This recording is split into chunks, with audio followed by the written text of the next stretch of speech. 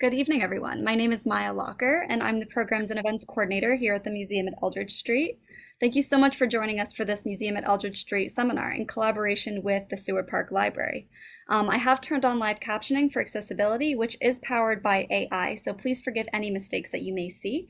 We will be having a Q&A at the end where I will enable you to unmute yourselves and ask our presenters any questions that you may have. In the meantime, feel free to put your questions in the chat. If you can go to the next slide, Scott.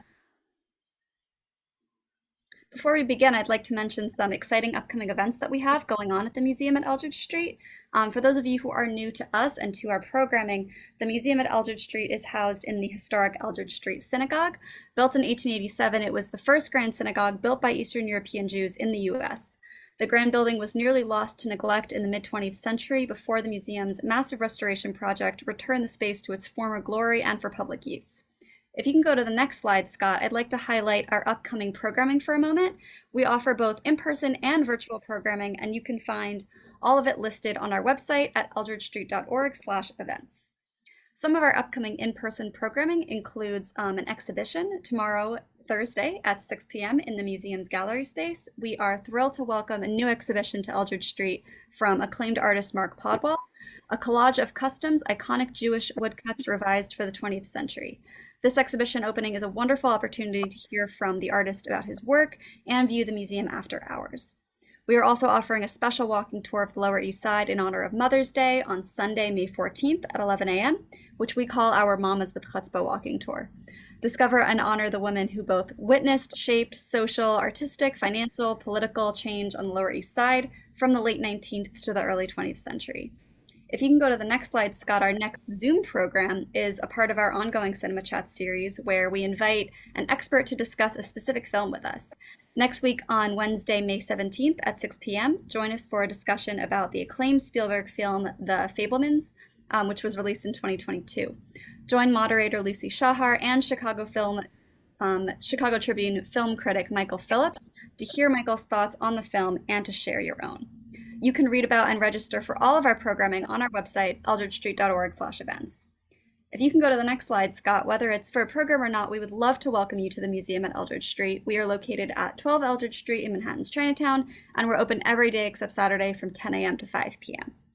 Now I'd like to introduce our speakers this evening from both the Museum at Eldridge Street and Seward Park Library, Scott Brevda and Andrew Fairweather. Scott Brevda is a senior educator and the Visitor Services Operations Manager at the Museum at Eldridge Street. As a historian, museum educator, and lifelong New Yorker, Scott loves to bring the history of his native city to life. In his current position, Scott manages the museum's day-to-day operations and leads, coordinates, and develops education programs at the museum. Scott was formerly a senior educator at the Lower East Side Tenement Museum, and he holds a BA and MA in history from Fordham University. For the past 10 years, Andrew Fairweather has been a librarian at the Seward Park Library, at the Seward Park branch of the New York Public Library, on New York's Lower East Side. In his time at the library, he's provided an array of programming ranging from local history tours, genealogy workshops, and lectures on great works of literature and philosophy. He enjoys reading, painting, and other, as he says, quiet sports. And with that, I will turn the screen over to Scott to start us off. Thank you so much for being here with us, Scott and Andrew, for this special collaboration. Us and thanks for having us, Maya, and thanks to everyone joining us here tonight. Our topic, open spaces on the Lower East Side, is one that has been part of the neighborhood's history for quite a while, and particularly came to at least one peak at the turn of the 20th century, but in many ways still is an issue throughout the area and really throughout New York City today. For the period we'll be looking at primarily, this was a period of the neighborhood from about 1880 to 1924, when the Lower East Side became the most densely populated area, not just in New York City, but in the whole country, and by some estimates, even the whole world. Over about 40 years, about 1/3 of Europe's Jewish population would pour into the neighborhood from Central Europe. Nations like Poland, Ukraine, Estonia, Latvia, Lithuania, Moldova, and a host of other nations, some of which have been in the news lately, unfortunately. These immigrants coming across the Atlantic in great numbers were fleeing oppressive laws passed by the Tsar, pogroms, which would from time to time cause attacks to go into their neighborhoods and villages, and in addition, seeking a new and better life here in New York City. Over 40 years, as I said, about 1/3 of Europe's Jews would cross the Atlantic. It's about 2.5 million people in total, roughly the entire population of Brooklyn crossing the Atlantic in 40 years. While there would be a number of ports they would go to up and down the eastern seaboard, it was primarily New York City, vis-a-vis Castle Garden, and eventually Ellis Island, through which these new immigrants would come to build a better life.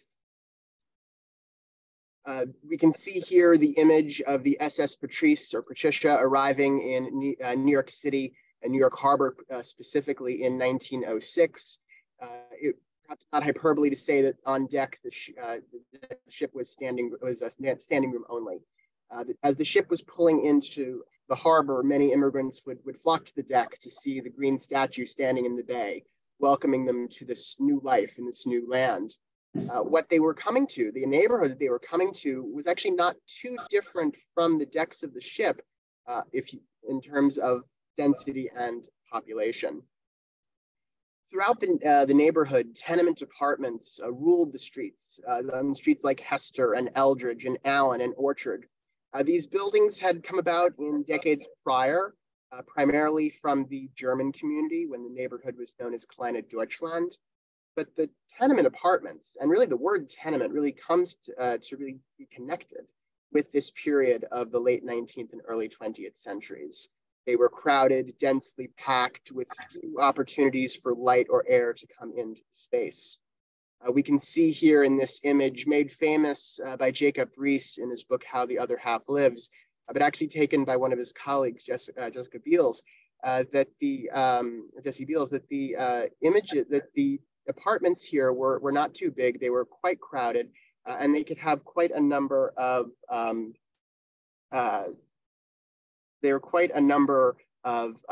people inside of them. In this one in particular, we can see 1, 2, 3, 4, 5, 6, 7 people in what is the parlor. The room behind them, just to the left, where you see the window and the doorway, is actually the bedroom. And behind the viewer, behind the camera in this case, would be the parlor. This room, in fact, is the kitchen, and you can see on the bottom left-hand side is the stove and the little kettle they're cooking. You can see also beds inside these apartments. People were sleeping in these apartments anywhere they could, in the living room, in the kitchen, on the floor. Ironically, or perhaps not ironically, the kitchen was the best place in the winter, right near that cast iron coal stove, which this could be on. It's also the worst place in the summer. Living in these tenements, it's not unsurprising that people would want to get outside, would want to experience the open air and the space. What they would encounter once they walked out of their tenement apartments, unfortunately, was not much for either count.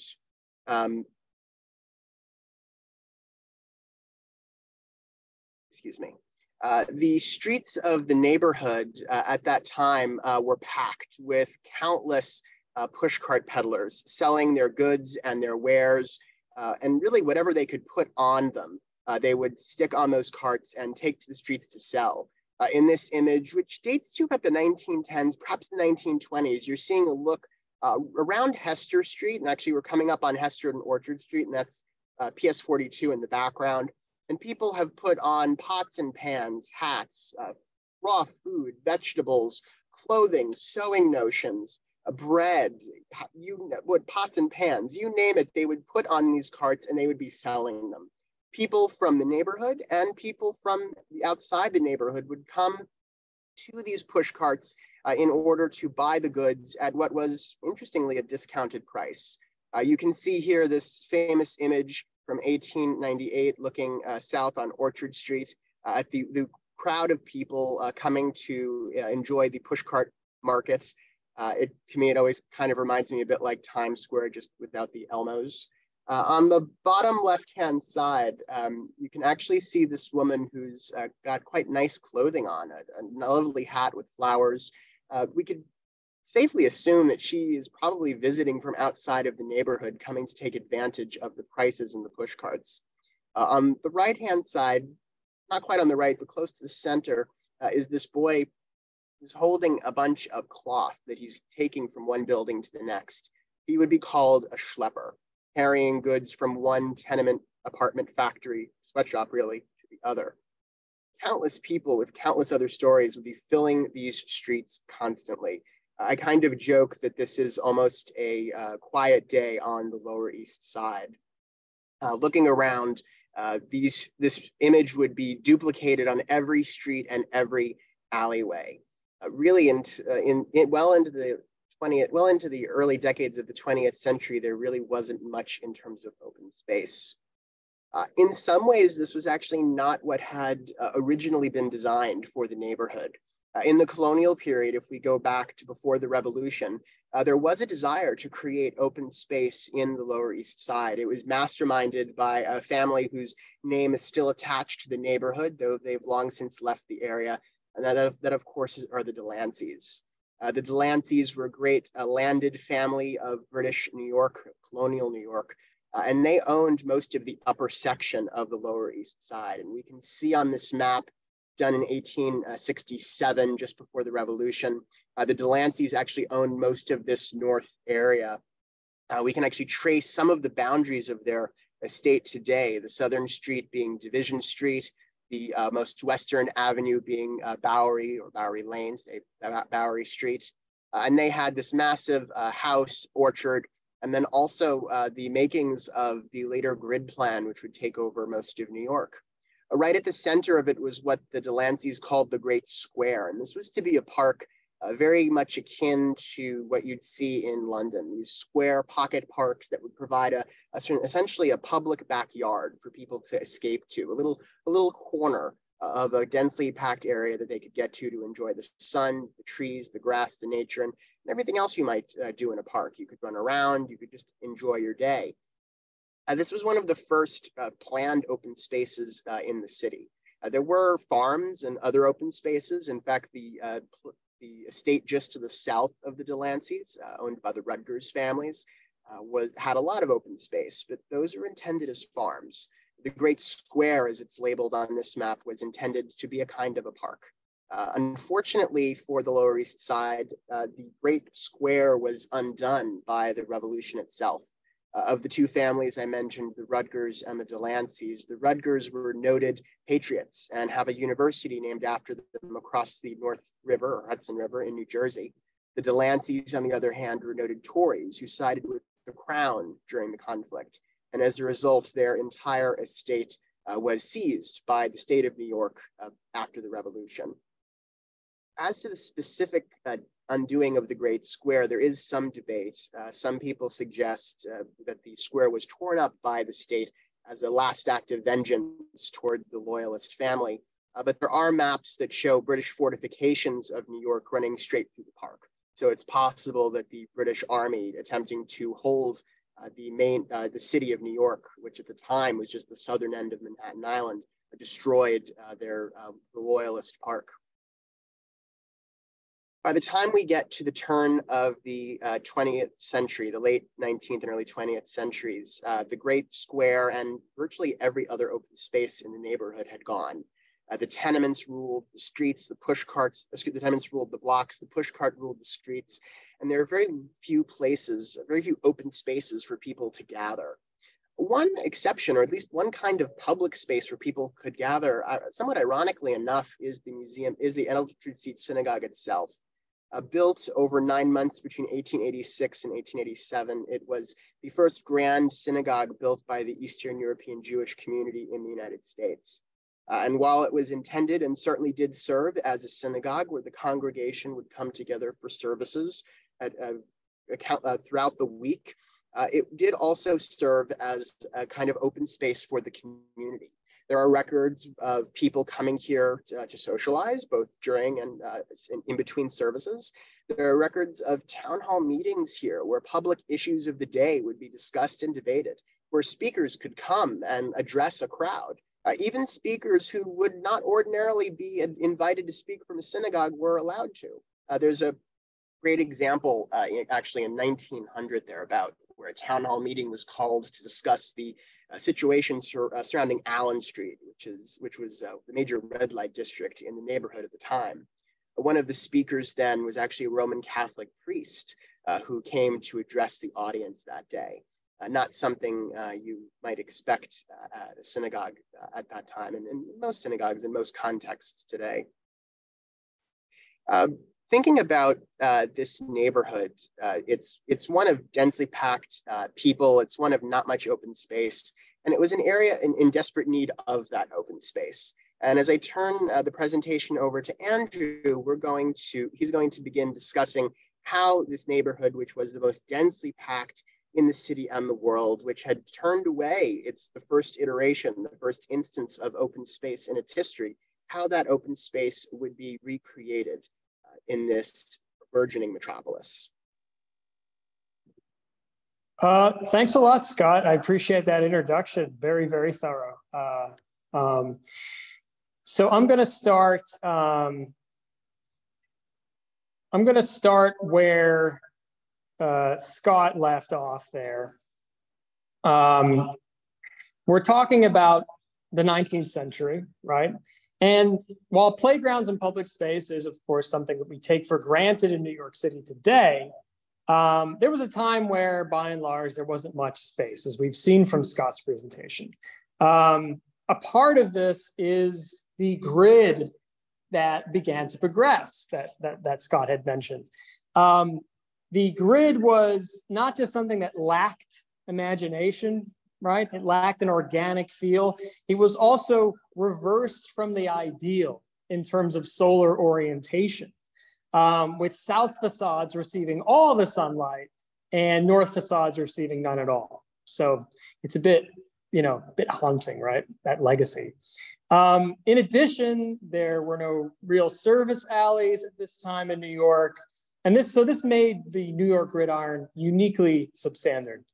That said, it was profitable for landowners. So this is why we have this grid system. It was profitable for landowners.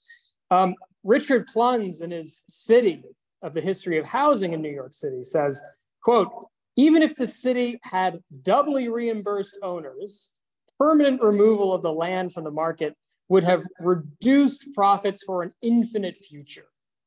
Right? The original gridiron was designed to maximize profits. Land speculation was big business, still is, I think. The rights of its practitioners were not easily infringed upon. So it's a truism that after the stock market crash of 1929, many policymakers sought to take the edge off of some of the unfettered style of capitalism which had thrived in New York so far, and was embodied by the grid layout. But even before that, in what is known as the Reform era, many of the socially concerned within New York and other major urban areas began to worry that this system, wherein everything had its price and all that is solid melts into air, as they say, had to be dampened through the setting aside provisions for amenities, not solely geared towards the profit motive. At the forefront of these concerns was the welfare of children, particularly the children of the urban poor, who at this time were put to work in the dark satanic mills of American prosperity. No longer was the child set to work on the family farm or some more familial undertaking. Rather, these children of the city, the industrial generation, children of the uprooted, expendable units of labor, found themselves face to face with the jaws of heavy, dangerous machinery. Surely this was no place for a child to spend their formative years. The question lies at the heart of a deepening sense of what we now call childhood. In an era where even advertisements geared towards adults sort of read like children's programming these days, it may seem strange to us that arguments were once needed to argue for a special time in one's life that would grant a unique attention towards children. But prior to the 19th century, in the era of the family homestead, the prevailing attitude towards children and childhood had for ages been that they were merely approaching adulthood. This is to say, children were seen as something like little adults, right? And thus the approach to child rearing usually sought to, in an uncharitable interpretation, harangue the child into the expectations of adulthood. However, beginning in large part with the growing effect of Rousseau's book, Emile, on the middle classes, whose subject was the education of the child, childhood in the 19th century began to be seen as a special stage in one's life, which required its own unique environment to flourish. Rousseau argued that rather than forcing reading material on children or schools of thought, that lessons ought to preserve the natural instinct of the child. Thus, the child must remain ignorant of any ideas which are beyond the grasp of its immature intellect. Therefore, far more important than books, which Rousseau sees as corrupting more than anything, his educational program emphasized development of the senses. And it would be through the medium of play that the senses were to be developed, he argued. Now, thus began the playground movement, whose momentum started as a concern of middle-class reform women and their organizations. The movement began in roughly the 1880s, some say 1885 as a distinct date. The concern for the child on the part of these women was, as Suzanne Spencer Wood and Renee Blackburn note, an interesting intersection on the feminine horizon of domestic affairs and the masculine horizon of public affairs at this time. After all, these playgrounds were to be public amenities. Right? Indeed, one could say that the hallmark of the reform era, both the alleged evils as well as the alleged goods, was the externalization or publicization of arenas normally associated with interior domestic life, such as education and recreation. The family then was to take a back seat as the primary influence on the lives of children, where the family could not govern, the state would. And it was the playground which was meant to do just this. And it seemed an antidote to the vices of city life, such as juvenile delinquency, and a special concern in neighborhoods where children had not much else to do but spend their time in the streets, or what's worse, in places in festering immorality, such as pool rooms, bars, theaters, which encouraged coarse and unlawful behavior. The 20th century, after all, would be the beginning of the decade of the motor car. And in this world, which is our current world, the street would be dominated, nay, overwhelmed by the presence of these machines. Cary Goodman, in his book Choosing Sides, notes how even before the motor car, there was an increased tension between bicyclist commuters, which was also sort of relatively popularized, and the neighborhoods that they ran through. Neighbors would often deliberately leave glass and refuse on the open streets in order to claim these streets as their own rather than these commuting cyclists. And the cyclists, not wanting to risk another collision between an uncareful child or elderly family member, began to think that perhaps there's a better place for these children to be. In any case, there needed to be a provision for alternative spaces for leisure and recreation for children and other older members of the neighborhoods which lacked such space, right? The problem of children playing in the streets was only worsened by what were called draconian street laws, which were passed in 1902, which outright prohibited street play. The playgrounds would, lastly, be a refuge from the unsanitary conditions of their housing. Playgrounds instead would strengthen the virtues of the community, building a milder, more cooperative character in the children by way of the influence of park attendants. Right? This was the idea initially.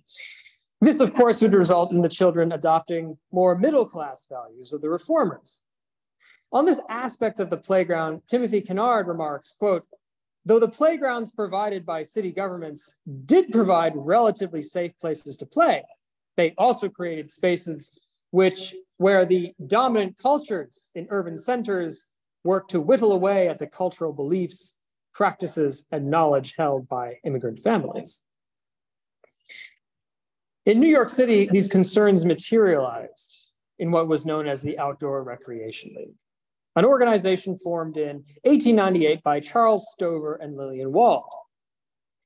Both Stover and Wald had been in the social reform game for a while at this point, with Stover founding New York City's very first settlement house, the University Settlement, in 1886, and Wald founding the Henry Street Settlement in 1893.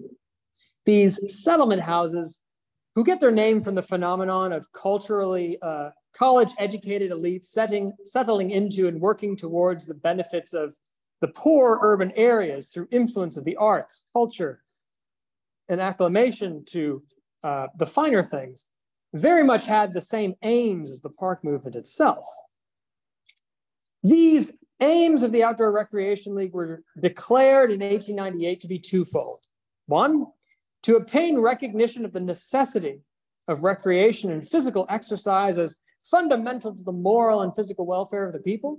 And two, to secure the establishment in the city of New York of proper, sufficient recreation spaces, playgrounds, open-air gymnasiums for the people. And they would do this purely by way of subscription. They weren't getting any money from city at this point. Apparently, the idea was so popular that swindlers were known to take advantage of the Outdoor Recreation League's good name and go around asking for donations on their behalf that they would use personally. The problem was so large that Stover actually took out a newspaper ad saying, if anybody asks in person for a donation, do not give it to them. This is not how we solicit donations. The first of these parks was not Seward Park, which we will talk about eventually, but the Hudson Bank Gymnasium. And this was located at 53rd and 11th Avenue. The park was unique for its time. Instead of the pastoral greenery that one finds in Central Park, and of course Prospect Park to this day, Hudson Bank Gymnasium featured equipment specifically geared towards children. According to Stover, Hudson Bank was a great success, attracting an average of 500 visitors each day.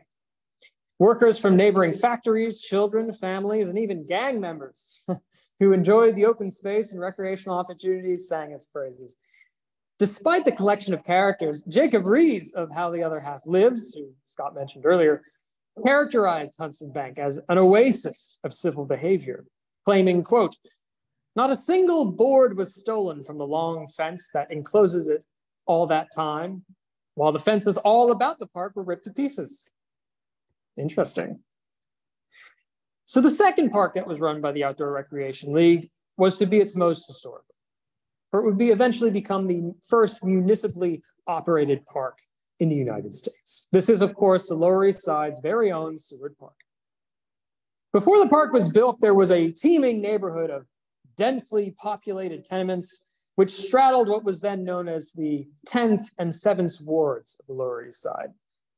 It was an area famous for its squalor, boasting 522 persons per acre, making it the most crowded slum district in the Western Hemisphere at this time. The poverty was so vile that this area was known as the pig market. To the health department, it was known as the typhus ward.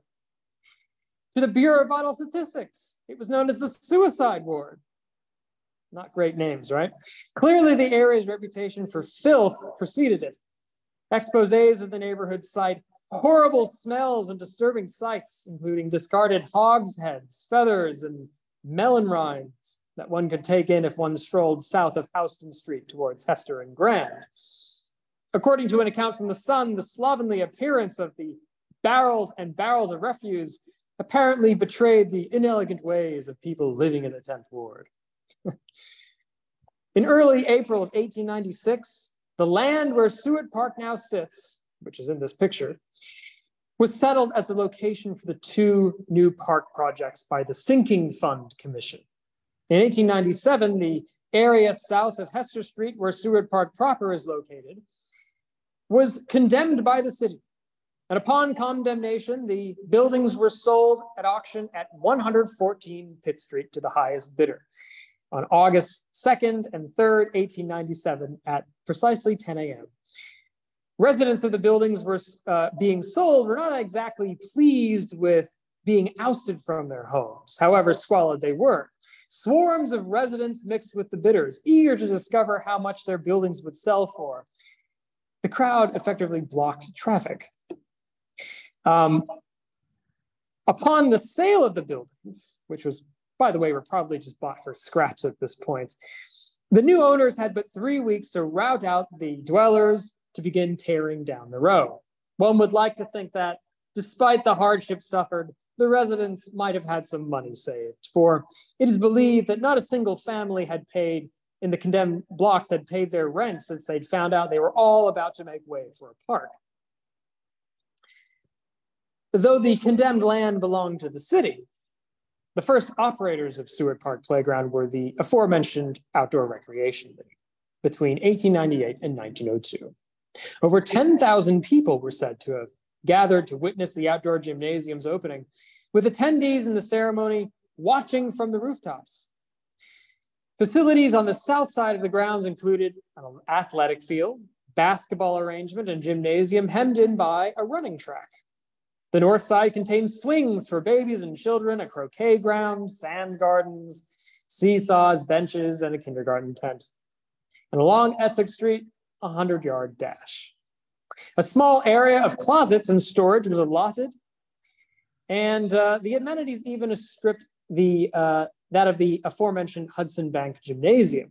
And we can tell from its features, organized play was what was encouraged at this. It's interesting to note at this point, play was so much the focus that there weren't even any benches located in this park. So right from the beginning, the Seward Park side of the ORL cited problems with transients catching a snooze on, in and around the park. Regular runs were made through the park by police to roust them from their slumber. And though the park was meant to encourage more organized play for the children, regret was expressed at the lack of any.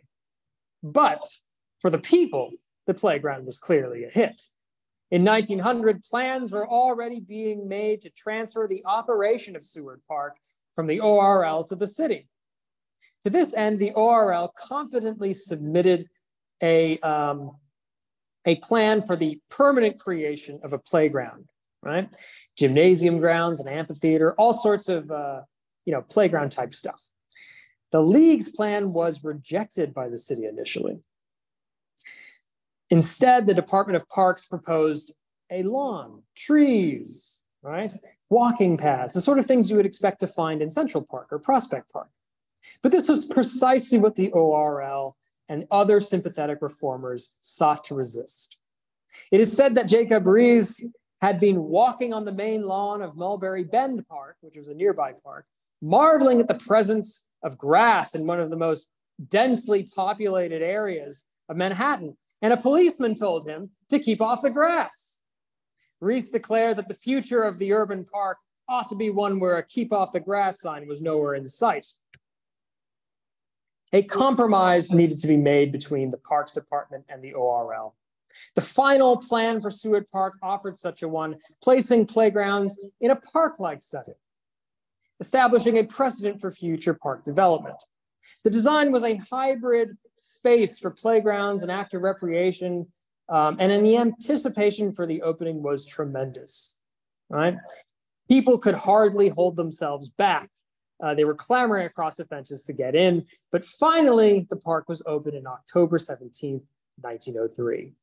And the crowds from the city takeover were even greater than that of the initial opening ceremony, with 20,000 people being in attendance. Parks Commissioner Wilcox took the stand and said, "I did not come to make a speech." And he was greeted by hurrahs and roars from the children for 2 whole minutes that completely drowned out the speech that Wilcox no doubt intended to make. Seth Low, who was now mayor of New York, attended the ceremony despite being bombed by political radicals, making a speech at the ORL's opening ceremony years prior, and rows of police were needed to keep the children in order. A basketball game was played between the Hamilton Fish and Seward Park boys, where players tripped each other up, purposely hit each other in the eye, and with the ball, amongst other injuries. Perhaps the spirited play of Seward Park basketball team was summed up in their official slogan, a chant which ran, sweet potato, 30 cents a peck. Whoever plays Seward Park gets it in the net. The park was an immediate success, and some 4,000 to 7,000 children, with some 4,000 to 7,000 children per day. The attendants, however, had a very, very hard time taking care of the children. Often children were left there for the day by their parents, who were off to work. Both parents worked, right? And so the park was, in a manner of speaking, treated like a bit of a daycare center, right?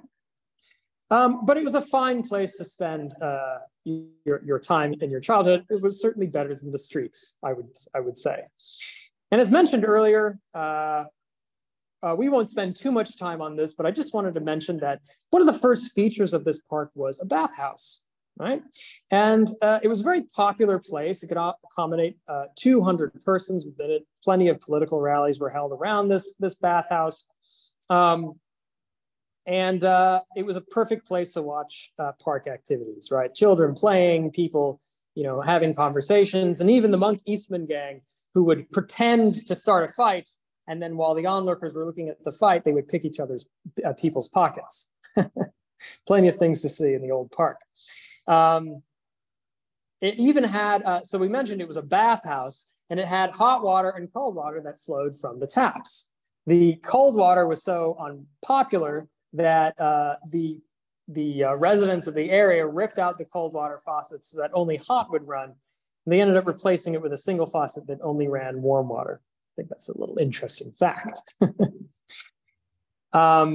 Just a little note in passing, this big pavilion was moved to the other side of the park around about the 1940s to when the F train was built to connect Delancey Street and East Broadway, which was becoming a new stop at that point. And it was demolished altogether with the renovation of the park under Robert Moses.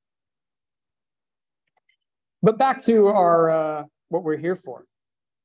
So not only was play suggested as an educative aspect of childhood, but so was farming at this time. You may know that the Educational Alliance in the early days of Seward Park ran a farm on the grounds of Seward Park. The idea of having farms and parks can be traced to a woman named Fanny Griscom Parsons, who's pictured here. She was a reformer, educator, and philanthropist who did much to introduce the idea of the practice of farming to children. She would declare the 20th century to be the century of the child, and that was a fervent believer in the beneficence of farming as a sort of and pastoral elements as good for childhood development. Parsons was reported to have said, quote, "The Bible shows how the world progressed. It begins in the garden and ends in the holy city. I simply went back to the beginning," end quote. The first farming program was not in Seward Park, however. It was in the DeWitt Clinton farm, which was across the street from a school. Fairing programs in parks became an outdoor recreation league affair by association. The idea of parks, as Commissioner Wilcox argued, was not to be for beauty alone, but for the acquiring of knowledge as well. So this was a place where people could experience wholesome sort of recreation, right? Now, as for the park in Seward Park, there was a variety of bumper crops and vegetables. Crops were reaped during harvest day. They were said to feed about 90 families during a harvest, which is quite remarkable, I think. And the children would enter into competitions and win rewards for the best harvest. It was really a cool thing. There's one article that I love that was written that talked about the strange combination of the Lower East Side mannerisms with farming. Said they quoted children saying, "Don't disturb the soil," was said to be the watchword of these East Side children. "Look out or you'll spoil the earth." Anyway, that was their sort of phonetic way of recording what the children were saying. There was another article written that observes how an instructor, Dr. Henry Fleischman, joked with the boys that he pointed to an ear of corn and said, "When I was a boy, I used to dry this corn silk and smoke it. What do you boys smoke?" And they replied, "We smoke camels." Another boy who'd won many prizes for his skills in growing crops was asked what he intended to do after school. And he replied, "Oh, probably a botanist. You know, not an ordinary farmer, but a botanist." But as the neighborhood depopulated and city services in general and educational services more specifically became more centralized, amenities such as parks and organized play started to see a bit of a downturn. And I don't really think we see any evidence of Seward Park having farming beyond, I don't know, I would say the 40s or 50s. I'm not really sure when they closed the farm down. DeWitt Clinton Farm, the farm that started it all, closed in 1932. The urgency of parks and the urgency of organized play began to be seen as more of an antiquated notion as public schools began to be equipped with playgrounds, for instance, or that public school attendance became more compulsory, right? So there was less of children were at school all day. They didn't have to be in the park all day, right?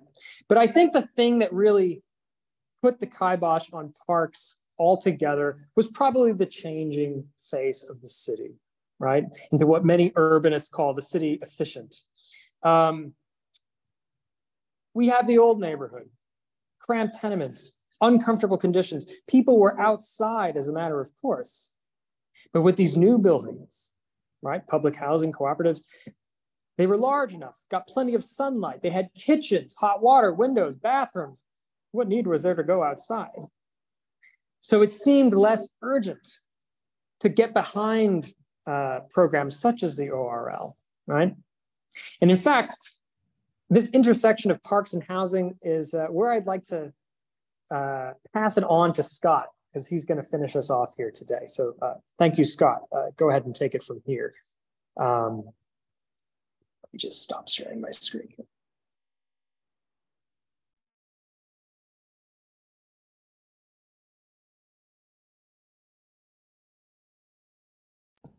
Scott, we don't have audio for you. I'm sorry. Thank you, There you are. Andrew. Perfect.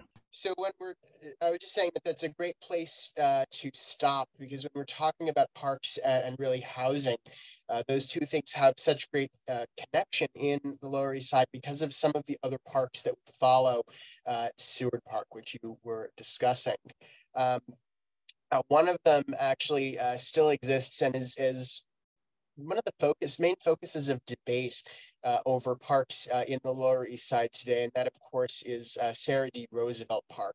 That one was built before the rise of co-ops, as you mentioned, of this perfect city that Robert Moses would champion in the late 1940s and early 1950s. The irony, of course, is that Sarah D. Roosevelt Park was one of Robert Moses's, at least in part, creation. The entire block, and really the whole strip of blocks that make up the park, stretching roughly from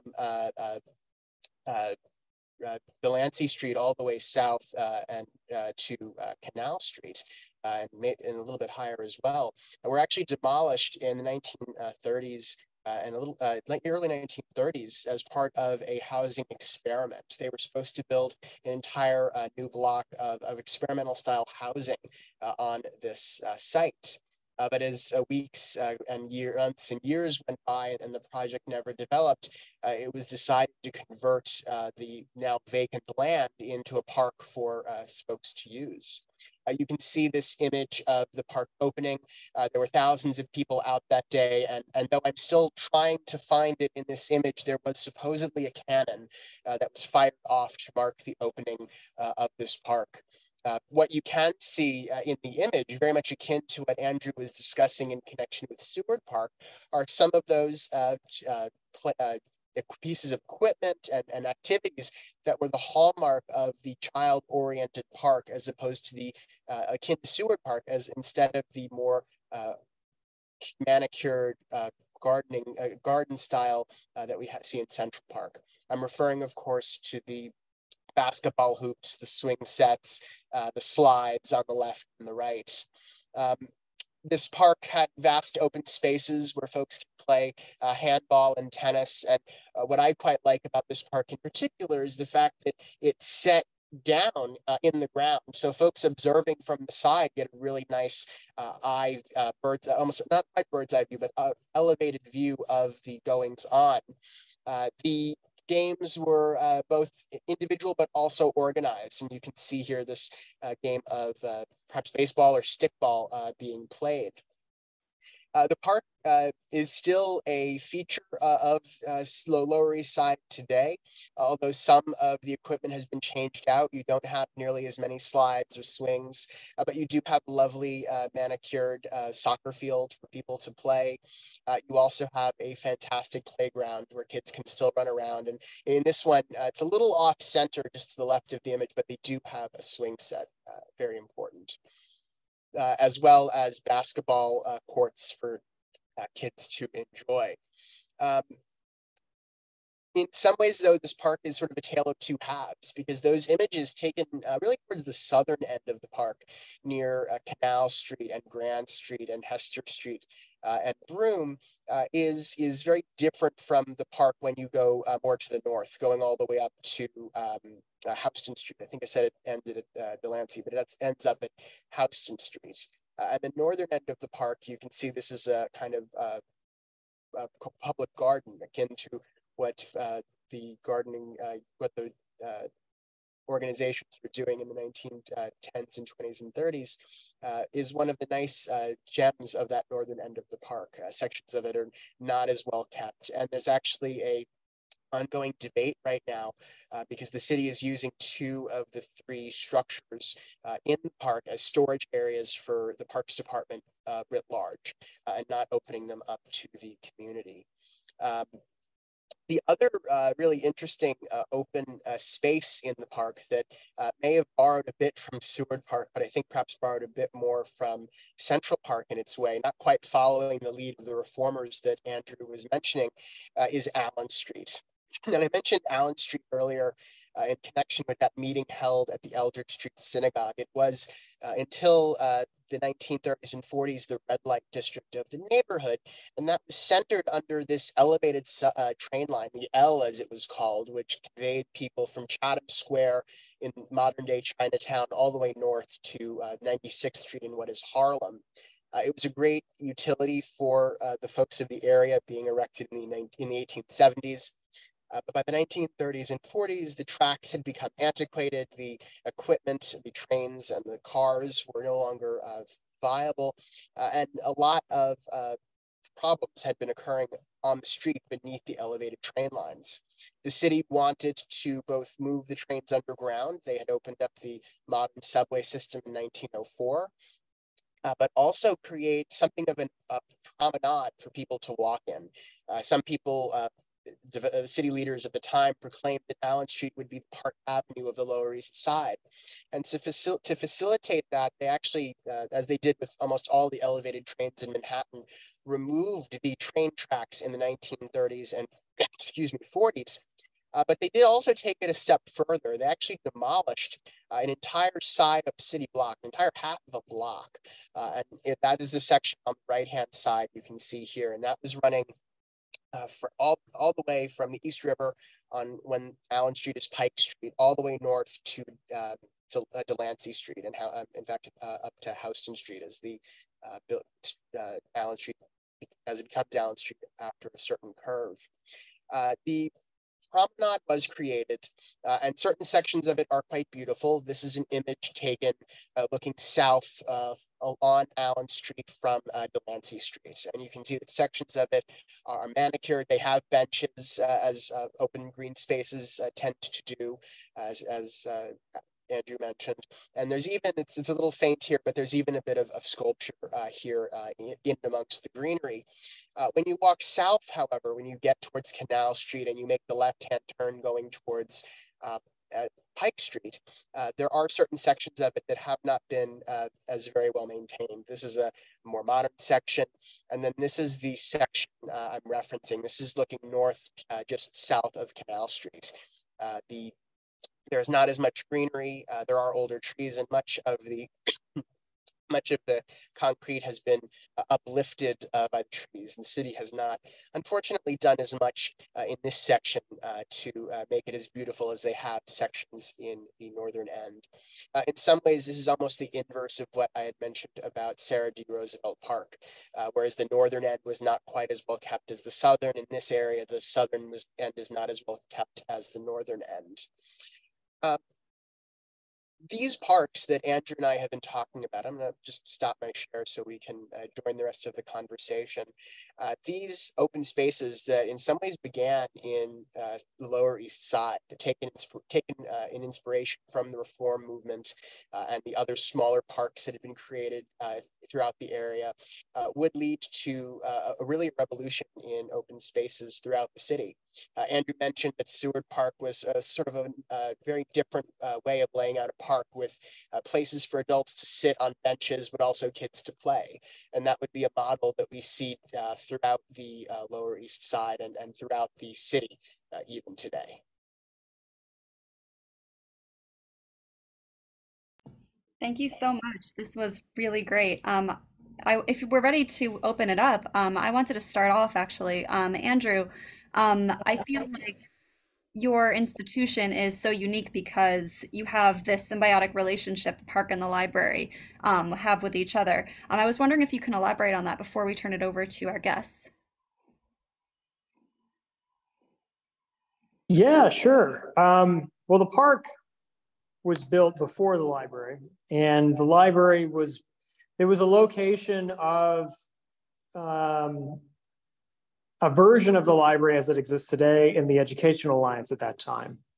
So it was directly across the street. It was part of another library system called the Aguilar Free Circulating Library. And when the Aguilar Free Circulating Library merged with the NYPL picked that plot of land across the street from the park where the library is today to build a bigger facility because it was a very, very popular location. Back in the day, if you know where Jefferson Street is, that used to cut the library from the park. And you had Division Street cutting the other side. It wasn't until the construction of the cooperative houses, the Seward Park cooperative houses, that they paved over the street and connected the park to the library, right? You know, things are getting better and better, I suppose, in some cases. Now we have this lovely brick courtyard outside the library that was constructed in order to integrate the library into the park even further aesthetically. And I think it's a really, really nice thing. And today they all look like this one single institution, right? Yeah, so the park and the library have always had this very, very close relationship. It's so interesting how things evolve. I have some saved questions in the chat before we get to folks who would like to ask their questions out loud. Miriam Fisher asks if there are any similar stories in other parts of the city with farms for children or these kinds of parks cropping up at a similar time. I think there were many, there was certainly more than one example. This was furthermore a nationwide phenomenon.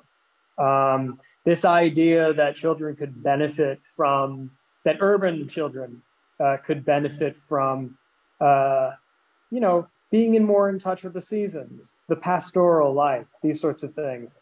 In Rousseau's book, Emile, through this whole school of thought is based, Rousseau deliberately recommends avoiding the city. So the question was, how would you introduce these bucolic ideals into a city child? And I think reformers across the United States saw the park as a way of doing this. It was a nationwide phenomenon. And it was even a phenomenon actually stretching back in some ways to the founding, the idea of urban versus rural, the Jeffersonian ideal of the yeoman farmer trying to push people out of cities into the rural environment. That's sort of one of the main tensions that's been characterizing this country and others for many, many years. Absolutely. You see it all over the place, to build up what Andrew was saying. It's always how can you be in the city without being in the city, and how can you be in a rural area without being in a rural area? Precisely. We have a question from, well, Richard, not quite a question, but Richard thanks us for hinting that Sarah D. Roosevelt Park has fallen on hard times in the north section, and he says it is a real shame. Is there any, which I think we all agree, are there any updates with that over the years? What's been the evolution like there, or is it kind of stagnant? So really, it's a creature of the Lower East Side itself and of the evolution there. When the park first opens, it's almost entirely designed for people to use and maintained. One sort of issue with the park, if you could call it that, was actually the name. The park was called Sarah D. Roosevelt in honor of FDR's mother, and it was sort of a Machiavellian ploy by Robert Moses attempting to curry favor with President Roosevelt, who was his old adversary. But the park really, as Andrew was saying, other parks sort of begins to see its hard times with the 1930s and 40s as people are leaving later, a little bit early in its life. But it's really in the 1970s and 80s when much of the city is having issues with budgetary well, holes that the park really falls into some disrepair. And those sections of it have been repaired in the past couple of decades. There are sections that just still haven't really been brought completely out of that era yet. Andrew, I don't know if you wanted to add anything. I mean, I'll just add something real quick. It's a little fact about Sarah Roosevelt Park that I love is the tenements which were raised to construct it were originally raised not for the purpose of a park, but for the purpose of building model housing. For years, all these articles are written gushing about the possibility of like model homes being in this area. And that's why the park is so strangely shaped, right? Like it's not just this square, this plot that most parks are. It's this block length long thing. It's because that was supposed to be a string of housing developments. It didn't come to pass and it became a park we all love and know today. I'm sorry, I'm just going to add to that and sort of mirror that on Allen Street, because the whole purpose of, in part, of knocking down Allen Street, at least one of the promises there, was that they were going to build an underground version of the train line, and they promised, they pinky swore that they would build an underground version, and in fairness, they did indeed complete 3 stations of that underground train line there at 96th, 86th, and 72nd Streets, and they opened in December of 2017. That was the Second Avenue Second Avenue subway, and they're still saying they're going to come down to the Lower East Side, but I'm not quite sure the timeline on that. Well, it happened eventually, and I think strange shapes on the Lower East Side is something that we're used to when you get below 14th Street or even I guess 4th Street. Bert brings up what the racial discrimination issues were during the development of this entire movement, which I think is very relatable to this conversation. You know, it's interesting. There has been discrimination in the area, and as it pertains to housing, Seward Park houses, for instance. I think there was a lawsuit sometime. Well, I forget the decade. I think maybe the 70s or 80s. Please correct me if any of you know more about this. But there was a lawsuit that Puerto Rican tenants were being kept out of those developments, and of course, in the immediate Spura area, there have been empty lots where a thriving multicultural neighborhood used to stand that we hadn't seen developed until the past 5 years, and a lot of the people who used to live in those tenements are long gone by now. With parks, we can only speculate. I will say there's this charming 60mm film that I watch, that I screen from time to time at Seward Park Branch. It's called Phyllis and Terry. And it's by Eugene Marner, and he made it with his wife. I forget her first name, but the Marners, they were sort of notable for doing these fun little films.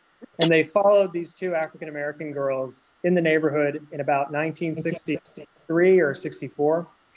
And they visit Sarah D. Roosevelt Park, and it's really remarkable to see all different kinds of children playing together in that park in the 1960s. Again, I think there are often multiple realities at play, but those are my little anecdotes on your question, Brad. I appreciate you bringing that up. Um, I would add to that. I can't speak to any specific. I don't know of any specific racial limitations, at least official ones put in place at Seward Park or any of the Lower East Side parks. That's not to say that there weren't informal restrictions or rules imposed, but there is a great. I hate to, actually, I don't want to take that word back. There is a fascinating story about discrimination in parks writ large in the 20th century. If anyone's ever read Robert Caro's The Power Broker, great book if anyone needs several months of page turner.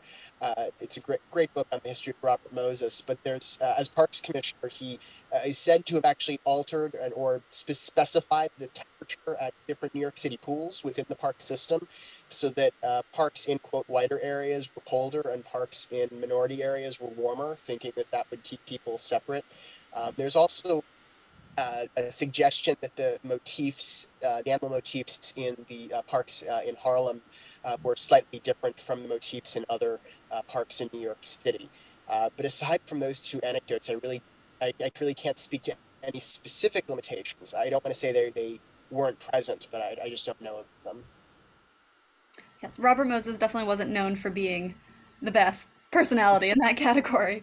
I know. In my studies, we always spoke about how he built those little overpass bridges to be just short enough so that a bus couldn't safely pass underneath of it, which limited a great deal of the population from being able to access public beaches at that time. So definitely, all these things we're still undoing today. We also have a question from Zoe. She asked, "Was the fresh water in the Delancey photo the collect pond?" Absolutely, it was. That was one of the few freshwater sources in Lower Manhattan. The collect pond, of course, no longer exists. It what now sits upon it is Foley Square and the state and federal courthouses just to its east. But that fresh water was collect pond, as it would later be known. I don't know how fresh it was, though, as you get to the 19th century. It wasn't so fresh at that point, but earlier in its life, it was. I have one more from Toby, who is very curious about what the model housing at Sarah D. Park would have been like. The drawings, we only have drawings, obviously, because they're never realized, but the drawings remind me of the public housing in Williamsburg, the sort of more cutting edge, older public housing that was designed by, I don't know how to pronounce his name, William Lescaze. Let me type in the last name here in the chat. William Lescaze. He was quite a cutting. His office was in Manhattan. It looked very different from the rest of the buildings at that time. It was very modernist, very cutting edge building. And the Williamsburg houses, or the houses in Williamsburg, they're called Ten Eyck Walk. That's what the project is called, Ten Eyck Walk. Looks very different from most public housing you see. And for that reason, a lot of the Cherry Street drawings look a lot like Ten Eyck Walk. The buildings were raised around the same time. I think the designer might have even been the same. I think Lescaze was going to design the Cherry Street houses. The drawings certainly look like a Lescaze work. One of the notable features is when we think of public housing, we usually think of the Corbusier Tower in the park where they're a million miles high.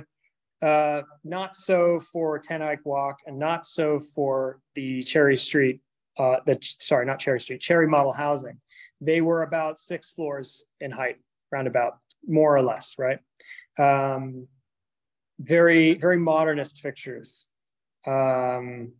Very interesting building envelope imagination. It was a time where there was more imagination around public housing and what public housing was meant to be. The mid-century was a completely different attitude. If I can jump in and sort of ask a follow-up question to that, Andrew, I know this is sort of a passion of yours, and I've enjoyed listening to it both tonight and in our earlier planning meetings. But I'm just curious if there's a reason for the shift between this one form of housing to the later Le Corbusier-inspired tower developments. Well, it goes back to the grid, right? I mean, that's more of a manner of speaking, but the grid was proof of how important land speculation was. And so I think that at a certain point, it became more important to warehouse people than it came to provide quality of life to poor people. The second, and I think major component with public housing that I don't think is appreciated a lot is the income cap on public housing used to be much higher. In Vienna, for instance, where a lot of the early projects in New York were inspired by, like those in Harlem, Ten Eyck Walk, which are much smaller in human scale, Vienna was the model. They called it Red Vienna. And the public housing in Vienna still exists to this day in excellent condition. And I think one of the attitudes towards public housing in Vienna, though, that distinguishes it from the United States was public housing was seen to be something of middle income to low income. And so you had this mixed residence sort of attitude. Whereas in the United States, public housing has always, the attitude has always been it's for the most desperate, or it's for, and I think that creates a certain attitude towards public housing, right? By the general public. People don't see it as something for them. People, and the reason for that is the influence of the real estate, of the real estate board. Well, I don't know if they were called the real estate board in New York back then, but basically real estate put a stopper on they threatened to put a stopper on public housing if it ate into a potential customer base who could buy their own property. They said, if someone can buy their own property, they should not be in public housing. And so they had to keep lowering and lowering and lowering the income threshold in order to receive the votes in Congress for approving a lot of the major title approvals in public housing in 1949, which is really when you start to see those giant towers. So there's a huge number of factors as to why it looks different now than it did then. I think Catherine in the chat, while we have you on, Andrew, wants an elaboration on the importance of the bathhouses at that time. And when did they stop? When were they taken away? Well, the importance of the bathhouses links into everything we've been talking about today. Links into the idea that you didn't have access to clean water sometimes in your own home. You certainly didn't have access to like an open air sort of setting, right? And so the bathhouse was a place where people gathered to cool off, or people gathered, whether it was in the air or with cold water or something like that. The bathhouse in Seward Park is inoperable after 1941 when they demolished it. As for other bathhouses throughout the city, I often wonder when the last bathhouse was closed. I'm not sure. But it used to be a fairly common amenity in public parks, bathhouses. And again, it has everything to do with the changing landscape of what housing is, what a city is, what neighborhoods are. As soon as you get buildings where people can more comfortably stay at home, it becomes less urgent to offer these extravagant public amenities. Maybe we still should, but it's not an urgency. It's now seen as a luxury, right? So I think that's the difference in attitude there. And just to sort of build on that, I think one of the great ironies, of course, is that the city does require indoor plumbing to be put into buildings in 1901 with the Tenement House Act. But that doesn't come into force until 1905. And yes, it is challenged by landlords, but the irony is it's also challenged by tenants who didn't want to pay the higher rates for these additional amenities. So there's sort of this tension within the tenement population, the population in tenements as well, where many of them wanted to have amenities like a bathhouse, but others didn't. So there's a lot of financial forces, just as there were with public housing in the 40s and 50s. There was pressure for these amenities in the early 20th century too. And Scott, I was hoping you could elaborate more on the role of the Eldridge Street Synagogue in all of this. So, it's fascinating because the Eldridge Street Synagogue really served as the place to sort of get away from the day-to-day realities of the neighborhood, where you could step out from off a crowded street, out of its crowded tenement, and walk into a space with 50-foot high ceilings, over 60 stained glass windows, which, worth saying, are on all four walls and on the ceilings. You don't see too many stained glass windows on ceilings. And so it was a way to get a space to get away from that. And it was a space to come into a building very much inspired by some of those old world structures, ones that you would see in Vienna or Budapest or Berlin or Frankfurt or Munich. And it was just this place to get away. And at the same time, it was a place to discuss these issues. One of the non-religious purposes I didn't mention earlier was actually a relief society was distributed relief aid at the Eldridge Street Synagogue. There was a house fire a tenement fire in the 1890s. And the whole building was burned down, and they invited the residents to come and collect charitable aid.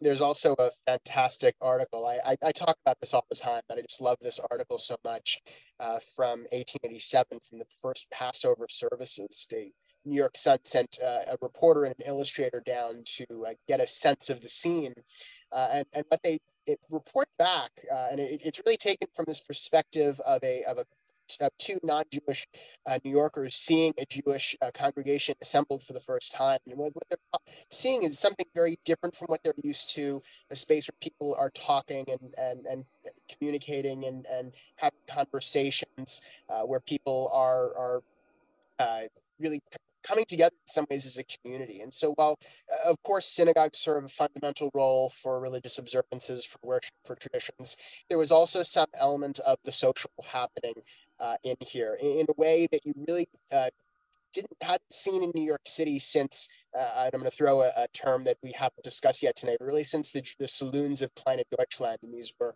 sort of ground floor bars where people would come together, kind of a shared living room. In some ways, the synagogue also served as that kind of shared living room. No alcohol, to be sure, except some wine. But it was a place where people could come together and as a community in more ways than one. And it is worth mentioning, we were talking about the bathhouses, that Eldridge Street had indoor plumbing and all those kinds of things before it was considered, commonplace to do so. Indoor lighting was installed in 1907, which is about 15 years beforehand, and they did have sinks where you could wash your hands.